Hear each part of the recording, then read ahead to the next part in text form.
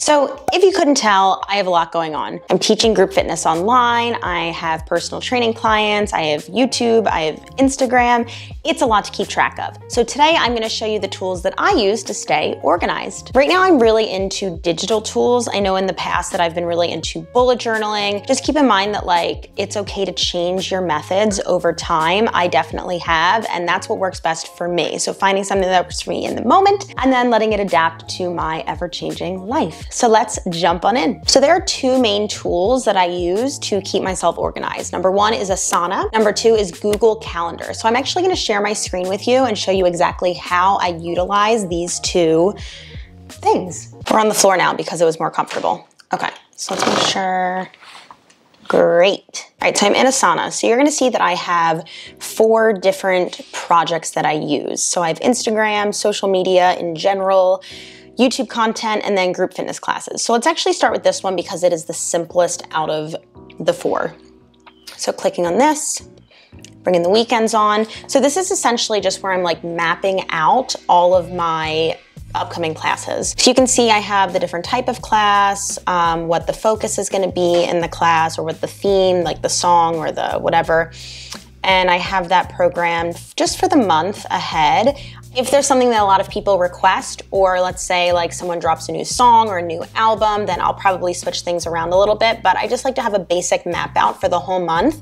And I like being able to see it all in front of me and scrolling through past months, just so I can see what I've done recently. Because sometimes I might be like, I haven't done a Disney class in 2 months. And I'll look back and I'll be like, that was 2 weeks ago, because in quarantine, everything melts together.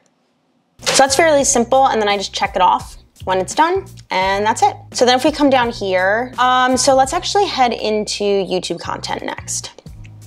So I actually made this one as a board rather than a calendar. So you can have a calendar view, or you can do a board view. And when you, I'm not gonna show you how to use Asana in depth. There's so many more people who can do that better than me. But when you're creating a new board, you get to decide, or creating a new project. So with this, this is set up a little bit differently than just the calendar. So I have 4 different tabs or boards, I guess they're called.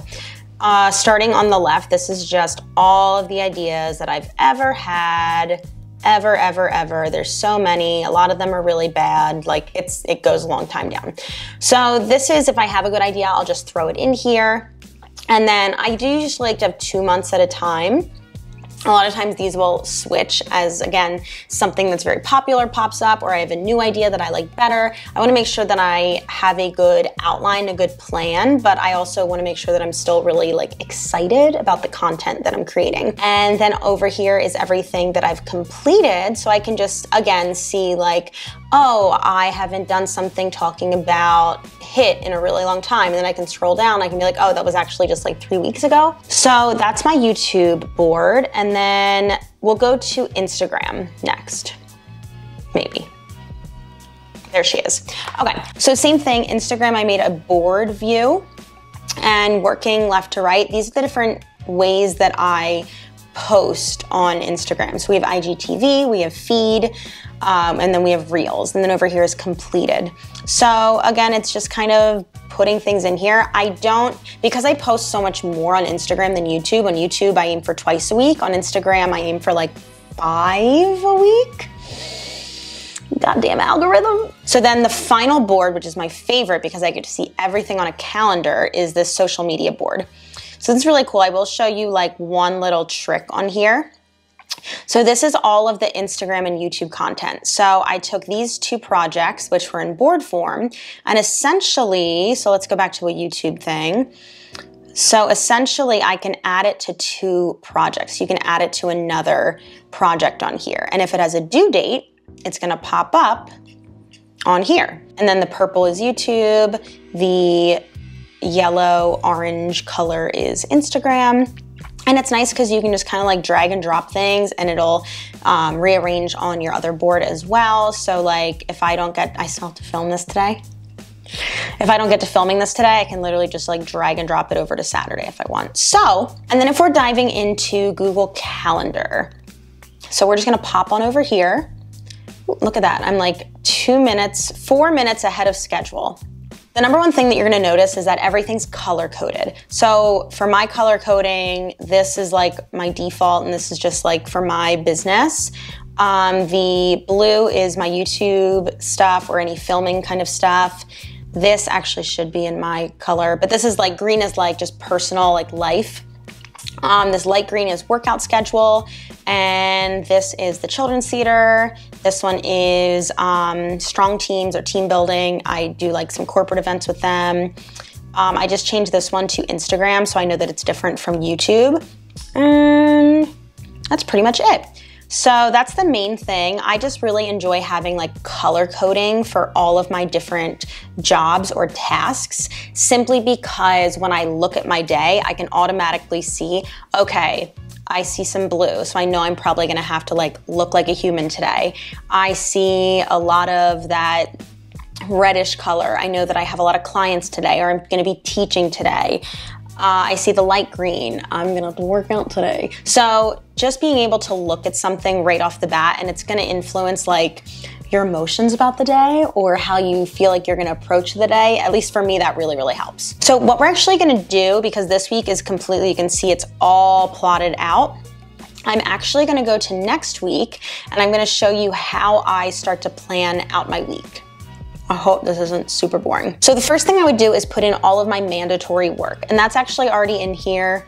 So these are all the classes I'm teaching for the week. I have like a little spot for a client that I usually work with on Wednesdays. All of that mandatory stuff is in there. I've already mapped out my workout schedule. I'm doing like an abs challenge.